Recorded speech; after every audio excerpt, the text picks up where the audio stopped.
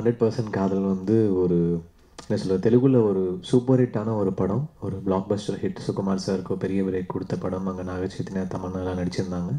So அதே படம் வந்து அந்த இமோஷன்ஸ் எதுவுமே குறையாமல் இங்கே இருக்குது. ஒரு ஆக்சுவலி நல்ல ஒரு ஃபேமிலி ஃபிலிம் அது.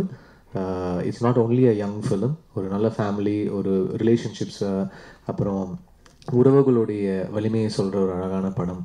ஸோ தியேட்டரில் பாருங்கள். டெஃபினட்டாக சிவப்பு மஞ்சள் பச்சை நல்லா ஓடிட்டுருக்கு. நல்ல ஒரு hit. I'm really happy that எல்லாருக்கும் அது லாபத்தை கொடுக்குன்றது ரொம்ப சந்தோஷம். ஸோ அதுக்கடுத்து 100% காதல் ரிலீஸ் ஆகுது. நல்ல ஒரு பர்ஃபார்மன்ஸ் பேஸ்டான ஃபிலிம் தான் இதுவும். அங்கே நல்ல பேர் 2 ஆக்டர்ஸ்க்கும் வாங்கி கொடுத்துச்சு. ஸோ நீங்கள் படம் அஃப்கோர்ஸ் நீங்கள் ப்ரிவ்யூ பார்க்கும்போது அதோடைய அந்த இமோஷன்ஸ் எல்லாமே உங்களுக்கு அது வெளில வந்து சேரும்.